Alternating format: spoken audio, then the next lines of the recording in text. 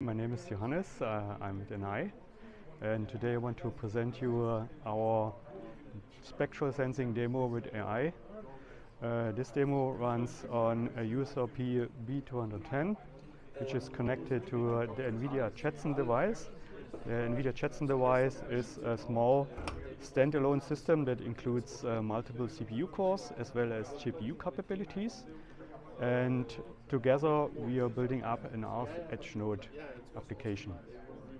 So as you can see here, we see a workflow of this demo using the USRP to capture RF data using the UHD open source drivers.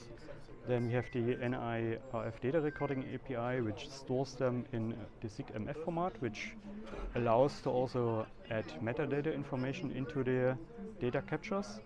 And then on the NVIDIA Jetson device, we have PyTorch running a model, an open source image detection model, which takes the spectrum data, converts this into a frequency versus time image, and then does the signal detection on this image.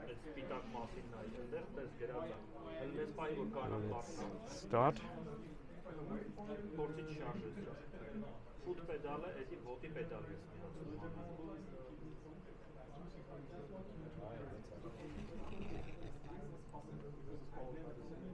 Start the inference here on this console,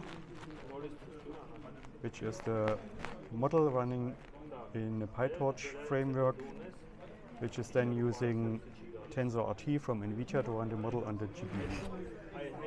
And here on the right you see now the results of the spectrum versus time data, which is annotated with the detected signal.